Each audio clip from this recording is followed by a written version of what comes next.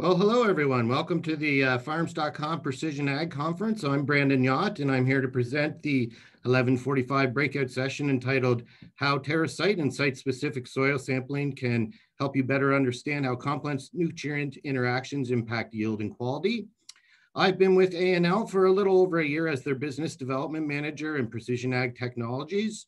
Prior to this, I was working with the Agrimart Group for about 12 years. Helping them lead their precision ag strategy. I had a procurement role, some training and marketing and product development.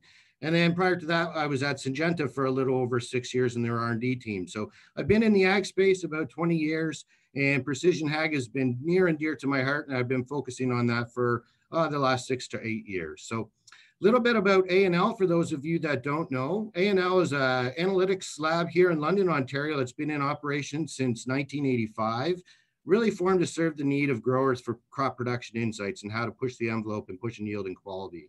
We've got 3 laboratories encompassing over 30,000 square feet of office space here in London. And this number is a little bit dated. We've been growing rapidly. We're now close to 150 multidisciplinary staff servicing clients primarily in North America, here in Canada and the US, but we do have a number of international clients. We offer a wide range of services in technology, analytical testing services, precision ag, agronomic research. We've got a whole biological development that's really quite fascinating that we're not really talking about today. And then a bunch of other products and services focused on agriculture. So our core business is really focusing on the analytical services associated to agriculture, primarily soil, plant, feed, fertilizer, and water analysis. But a lot of us are known much more for than our analytic services, but also our production recommendations. We do a lot of work in remote sensing and mapping and precision ag, different space that I'll talk a little bit about today. We've got another division that's solely focused on development, research, and now commercialization of biologicals, which is also where our soil health researchers come. Some of you might have heard of our Vital soil health test. That's in our biological division, which has got a very exciting future. Our environmental group is really focused on more of the traditional organic and inorganic chemistry and general chemistry, using all kinds of state-of-the-art technology and methodology. Our food and pharma division is really focused on the new cannabis and hemp market. We're the leading lab in Canada for helping cannabis production, not just with the testing of their matrix and plant and flower, but also method development for end use products, and then a lot of production recommendations for how to bring that crop through to finish. A lot more focus recently as well in our disease diagnosis and genetic analysis, as well again as some production recommendations tied into that space. And with the disease and genetic analysis, we're offer a plant monitoring program as well, where we can set up some tissue sampling programs through the year to watch for disease and deficiencies before they're fully visual. So what makes us a little bit unique than some of the other analytical labs out there? We're really founded by farmers to solve production issues. Picture in the top right there, our founder, Greg Patterson, this guy with sunglasses.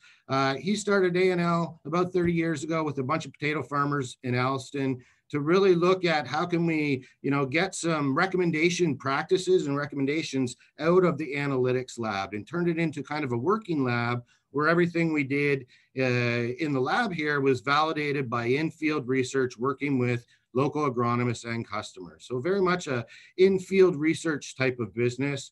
And again, we see much more of our value in not just providing the analytics, but being able to help train and bring knowledge to people on what that analytics means through training seminars, educational materials, and a really deep knowledge of agronomy to support our agronomy clients and farm clients in the marketplace. So traditionally, again, a lot of you had seen a typical soil test. It's a paper copy with a bunch of analytical ppm numbers. We still offer that service. That's a very important part of our business, but more and more of our future in our business is turning to more of the research-based value-add services. In the top left here, you can see an example of our new Vital soil health test, which is trying to quantify the chemical, physical, and biological, and really give you a quantified measure to help rate your fields for soil health. We offer a number of tech bulletins, videos online, Smart Submit soil apps, and all kinds of other reference materials that we encourage people to utilize because we really see ourselves as an agent of knowledge transfer in this space. Some of the new services we're working on, I mentioned our Vital Soil Health Test. That one's gaining a lot of traction over the market. Actually, just this year as well, we've launched the Vital Soil Health Bio Test, which actually quantifies some of the different microbes that are within the soil rhizome, in addition to just providing the metrics that you're used to on this the Vital Soil Health Test.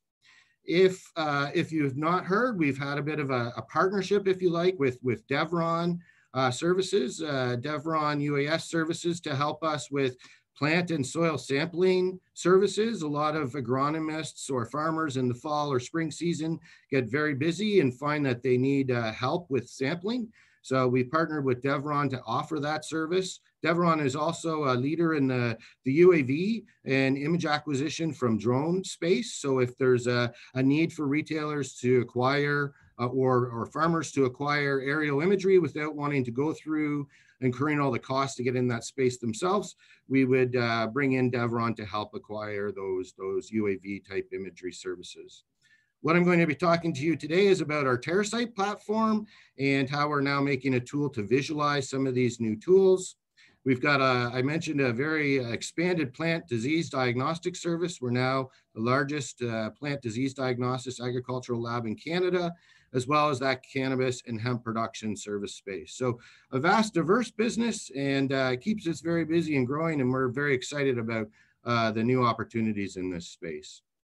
So focusing on today's topics, which is really precision agriculture and where we fit into precision agriculture, just a little bit of history on how we got to where we are today.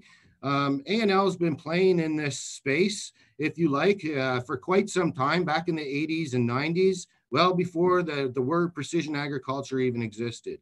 Our founder, Greg Patterson, who's a soil scientist by heart, he loves the technology and always has been utilizing tools to look at how can we overlay different data layers to try and not just see what the soil analytics says, but hey, if we can use infrared pictures or yield data to overlay those different layers of information and then look at its impact on yield or quality, there's probably some magic there. So back in the 80s, Greg was hanging out of a plane with literally IR film, taking pictures of fields that we had sampled to see if we could see a difference in the reflectance from crops and the soil data. And we started making some interesting finds back then.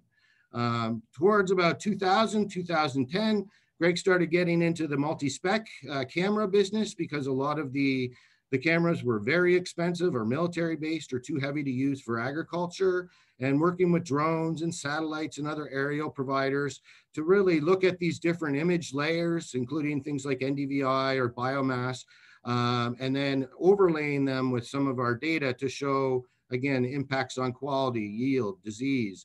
So lots of different kind of exciting things that we're finding there.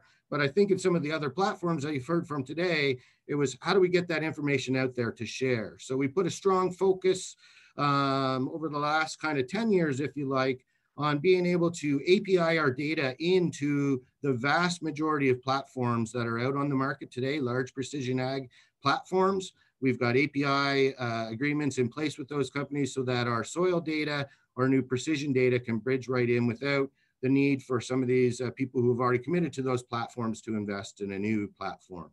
However, we do have a number of customers who do kind of, who haven't committed to one of the other larger platforms and they'd like to see the data on our own portal. So we've been just recently launching a TerraSite platform that I'm going to show you a bit more about today. We're still working on commercializing our multi-spec camera, but we see that as more a business, a tool to get another data layer. It's not a big focus that we want to get into selling cameras. We're looking at the technology and trying to find licensing partners. We really want to focus on the algorithms and the data interpretation and turning that data into knowledge rather than just analytics. So focusing on the TerraSite itself, the TerraSite, if any of you have worked with us at A&L in the past, all of our data is available through what we call our data web client portal. And if your historical soil sample records and all our PDFs are still available on that data web client portal.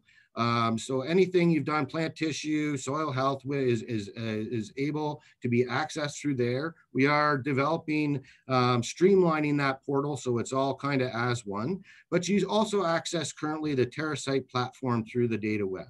If you're unfamiliar with their data web or want to check it out a bit more, I definitely suggest you contact one of our reps directly or the agronomist you work with about how you can get access to that through A&L.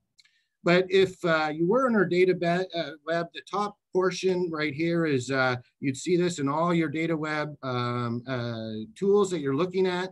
And if you've done any site-specific sampling, and we'll talk about the importance of site-specific sampling in a slide or two today, you'll have another tab on your data web that says TerraSiteRx.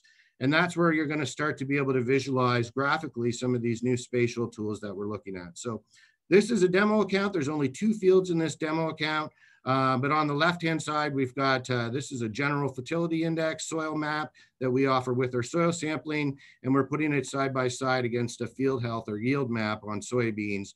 So we can start to look at good areas of the field versus yield and make some comparisons. And I'll go through that in a bit more detail in the slides to come. So the TerraSite itself is kind of 2 buckets of tools. One that I feel has a very novel edge, if you like, and that's kind of our soil data layer tools. And really there we're looking at how optimum levels of nutrients within the field, and then correlating that with biomass, which we can acquire either through yield information or imagery information from things like NDVI to really show some of those nutrient interactions. Right now, a lot of our algorithms have been tying those nutrient interactions to variable rate nutrient recommendation or yield opportunity. But down the road, and what we're working on now is a lot more also how that correlates to disease and soil health, as well as just yield quality and VR nutrients. So I'm going to show you more in detail about our soil data analytics layers. The second bucket of tools is kind of some of the other, I would say, more traditional algorithms that some other players in the market are offering today. And we're developing in both spaces here. Currently, our commercial offer, we can offer a crop damage tool for doing some wind or hail damage assessments, a modified NDVI, which again, I'll show you some examples of in upcoming slides, plant count, zone sampling, and crop stress maps. So those are what's available today. Focusing on the soil specific tools. Now this is, I'll show you some bigger blown up maps here in a second. When you do a complete soil analysis with A&L and we site specific the data, so we're geo-referencing where the soil points come from.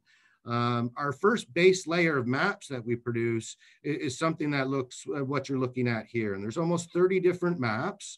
And these are your actual analytical levels of soil nutrients spatially mapped across your field.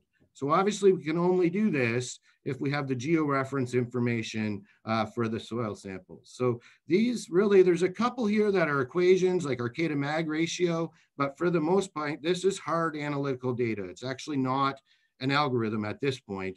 It's really the analytical data that we're measuring out of the lab to build these spatial nutrient variability maps that are the baseline for the other analysis.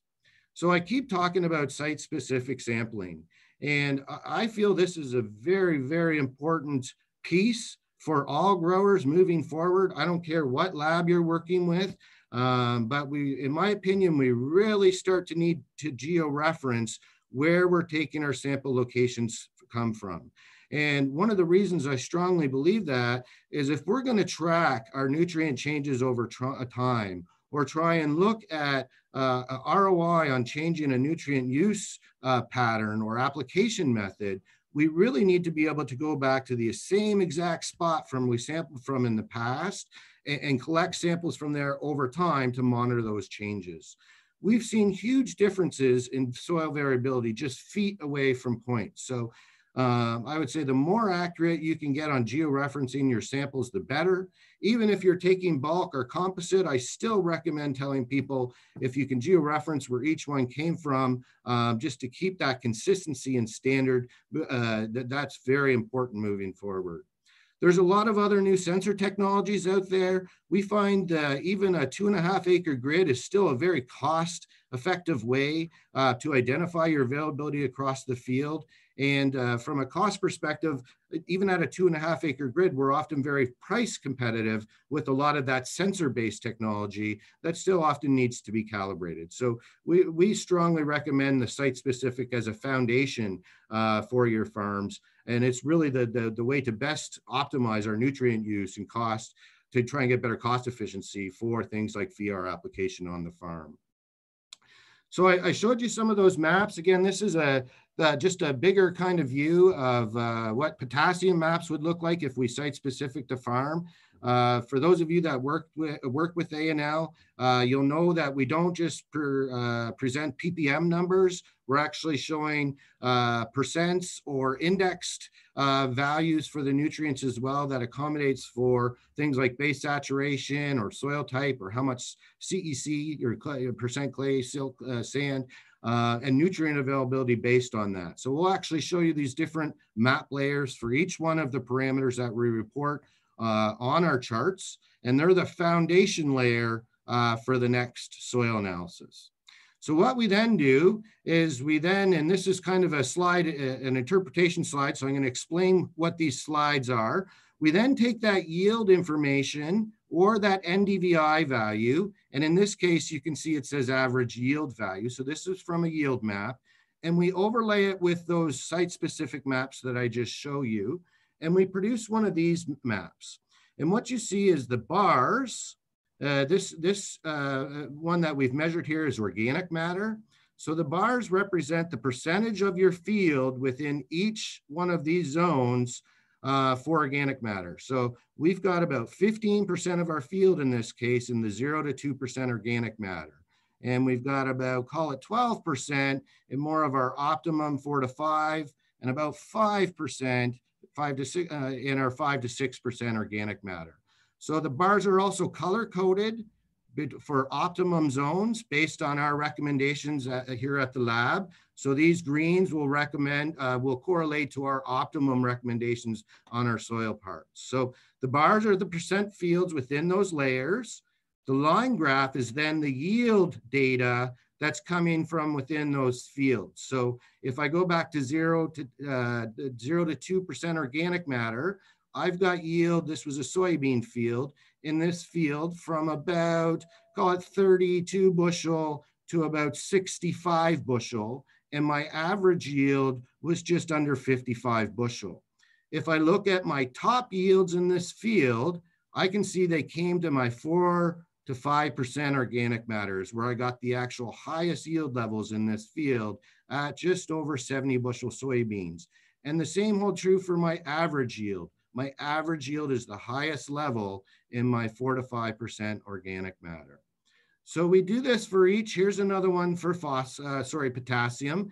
And this one, we didn't have the yield information available, but we did have an NDVI image, which is really a biomass index of the field. So we're able to use NDVI to do the same analysis. And in this field, we see all of the producers' potassium levels are below our green, or we would see the green bars, but we're seeing a direct linear correlation to potassium in this field, where in our lower levels, you can see less total yield than in the next 120 to 160 if it was just potassium ppm. And same thing with our average yield is lower in the potassium at 80 to 120 than it is to 160. And again, we'll show the index value of potassium or the percentage available as well, depending on what you're used to using as a producer. So we do that for, here's another one for phosphorus. This was based on yield. And again, you can see the phos levels here varying across the field. The yield is actually relatively steady in all of the zones from the SD top end. But our highest yield was still in the 65 to 85 ppm of phosphorus determined by Bray. but our actual average highest yield on average was in that 85 to 110 ppm range. And when we look at the index or saturation, you can see that we've seen some decent yields again at these higher levels of phosphorus. So we're going through all our majors, our secondaries, but even our micros as well. We're making up these charts to show you how much field is within those zones and where you're getting your big yields by nutrient from all of those elements. So it really helps the agronomist go through and say, in the case of manganese here, again, I can see almost a direct correlation of yield going from in my 0 to 5 ppm areas to my 30 to 60 ppm areas.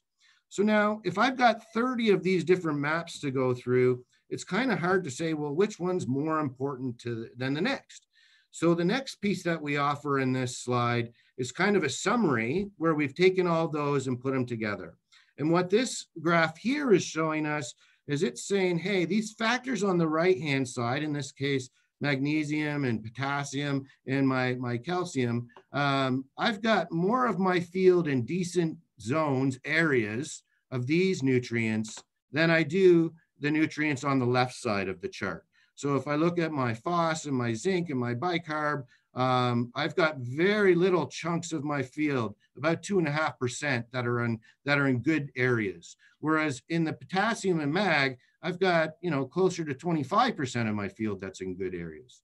So this chart is not saying you will not get a response from potassium or additional potassium in this field. It's saying that you might be better off focusing on zinc before spending more money on potassium, because you've got a lot more areas of your field that are hugely deficient.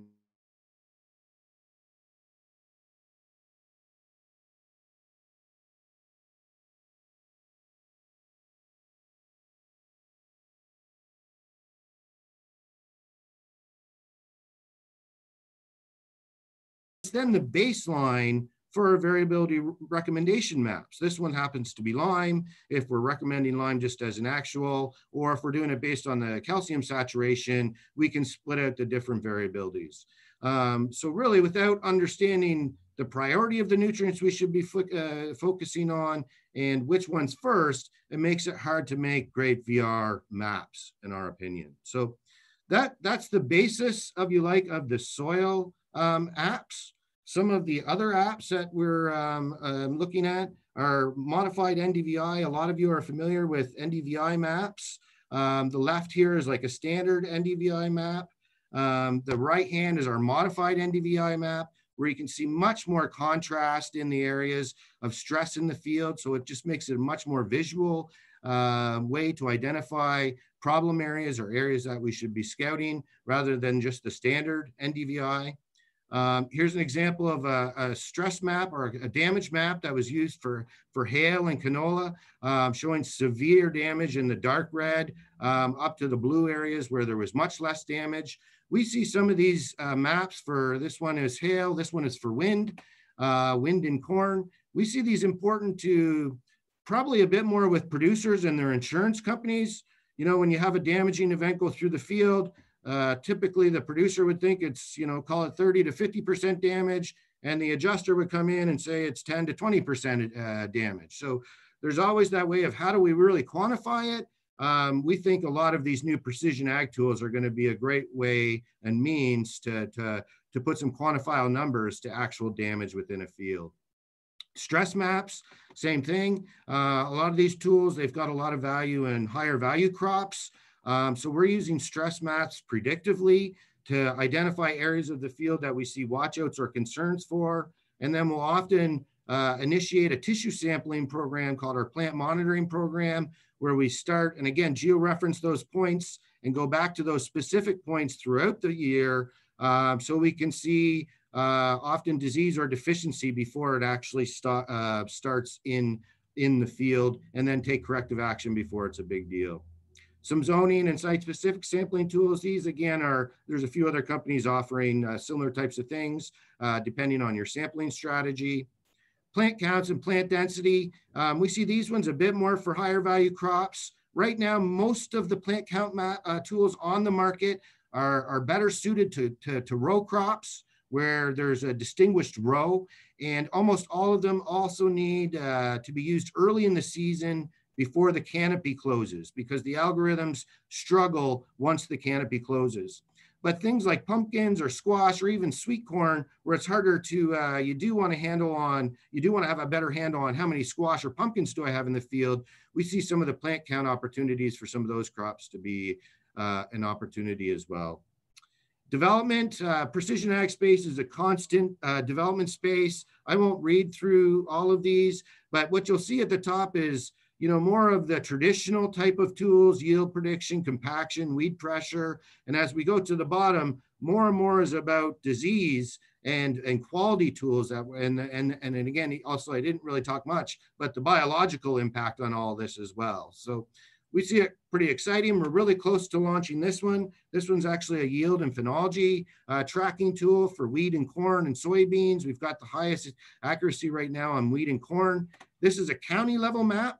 So if you're a large farmer or an agronomist and you're wanting to track the actual staging of your wheat across the county, and I'd say, hey, why is this field so much different than this field? Maybe I better go check stuff out. So you can blow that up at the field level or at a county level. We think that one's kind of exciting. Again, we've got about a month out to get a 92% correlation to a predictive yield.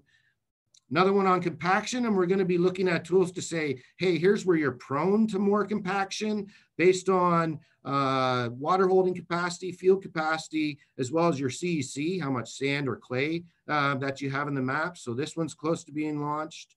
The weed pressure, I talked about this. Nobody's talked much about variable rate herbicides yet. We see that coming very quickly with both ground applied and the new drone technology. So a key in variable rate herbicide is going to be identifying where the weeds are, and then the species identification, which we're working on as well. I just mentioned species identification. Here's one we're doing in turf to detect POA versus bentgrass, or look at damage from things like ants or other pests. Hydrological properties to show drainage based off LiDAR data or RTK data from the combine. The actual RTK data from the combine is often pretty reliable, and I don't want to say as good as the LiDAR, but it's amazing what we can use just with the RTK combine information if we don't have the LiDAR coverage. Once we've got things like the LiDAR drainage and slope, which has got some NASM opportunity, we can also start to look at field capacity and water availability. And any of our friends in the Western states that do a lot of dryland farming, it's really important for them to know if they've got enough water to finish a crop. So we see tools like this to be very important to say, yes, you do go apply your additional nitrogen, or no, you don't. Hold back on that last application because it's going to burn up in the field because the moisture is not there. Planted area of a field, that's another one too. That could planted area what didn't take, or it could be a winter kill from weed over seasoning, probably another insurance tool or a replant tool. There's some other fungicide application, VR application tools out there. We're building one where you can put in the price of your crop and the price of your fungicide plus application and make a sliding bar where you can see your ROI is. If you do want to do a 2 rate on off or a high low medium rates, you could start to play with those types of variables as well. And then some of the other stuff for some of our specialty markets, crop height estimation, canopy estimation for things like cannabis and orchard. These are very high value, high regulated crops. They want to know where the weed pressure is. They want to know what the staging's at. In some cases, they really have limited options for putting any inputs once the crop is down. So for them, measuring what they did before and then quantifying it with digital tools because of the security concerns and people going into the field, lots of opportunity there. So I'm almost at my time. And if any of you have more questions, we do have dedicated A&L reps across Canada. And we're offering a few in the US as well.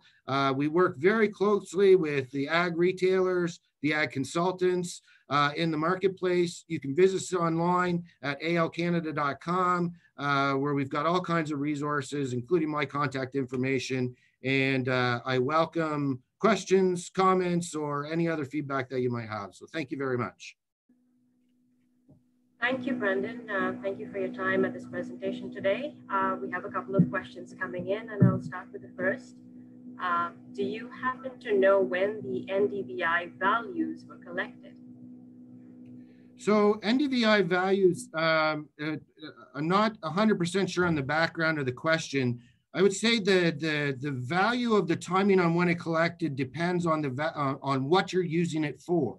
If you're watching crop progression through the season, we can have more time in between images as long as we've got an image relatively close to our predictive state.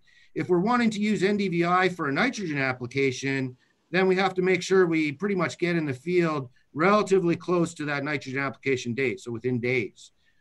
We can actually make NDVI images from satellite image, but often the resolution might not be high enough to get what we need. So satellite, depending on the frequency, some are up to 5 days a week now. Drone, we can typically get a drone in the day before a nitrogen application to generate the NDVI.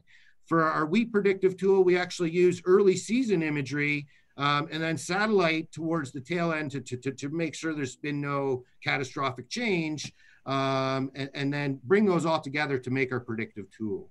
So I gave a bit of an ambiguous answer there, but I would say it really depends on what you need it for. Okay, the next one we have is, how are you georeferencing your soil samples? So, I've got, and the purists out there will say never use your phone because there's too much air in your phone.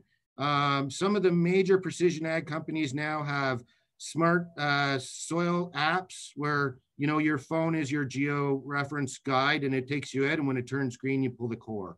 Obviously, a lot of the retailers, agronomists have more expensive, more accurate systems, and I would always promote the highest level of accuracy possible when georeferencing, but a phone is better than nothing.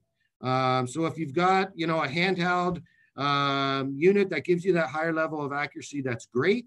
If the phone is all you've got, that's better than a hope and a prayer or a guess. The other tool is more and more people are offering tools to be able to lay out the sample points on the map online. And then your phone just takes you to that point. So again, you could have error depending on if you're using a phone, how many satellites you have with 3 feet-ish, which, and again, I told you, you can have variability within 3 feet. But what a lot of us are used to was just, it was about over there without any georeference. That's a huge improvement from what we've been doing in the past. Thank you, Brandon. The next one up is, for irrigation management, is soil texture available for water features of the soil, such as field capacity, wilting point, and saturation? So, I bring in some other experts here. One of our things we found, organic matter is one of the biggest attributes of organic matter is its water holding capacity. Obviously, organic matter ties into your CEC, but then your percent sand, silt, clay. Even I think we do need to, your field holding capacity versus water availability is going to start to factor in for your CEC and your organic matter. But you're also going to want to watch your evapotranspiration, your wind, bringing in that weather data. To me, the biggest opportunities with this stuff with irrigation is not whether I need to irrigate or not. It's how do I not turn the irrigators on till I really need them? So at the end of the season, if I can get away, if I can cut back 1 or 2 applications of water, that's a big savings. But, with field holding capacity, if you're looking from an irrigation management, I would definitely consider bringing in your weather stations to looking for wind and humidity and temperature. And there's also some new leaf wetness sensors that we can really validate what the crop moisture is actually saying as well. So those tools, that accuracy is going to get better and better as we incorporate more and more sensors and different data layers to give us the on-off tools for irrigation, if you like.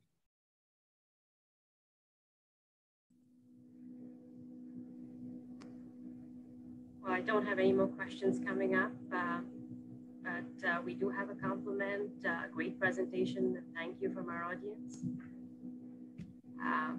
Thank you to all the audience. I wish I could do it in front of you in person, maybe next year. Yes, so no more questions, but thank you to all our audience for being a part of the session, for attending the session. Thank you, Brandon, for putting this together and presenting your talk here. If anyone has questions for Brandon, please feel free to connect with him on the networking tab in a one-to-one. And Brandon will definitely be responding to all of the questions that he will have on this special session. Yes. Again, yeah, thank you. Bye now. Thanks, guys.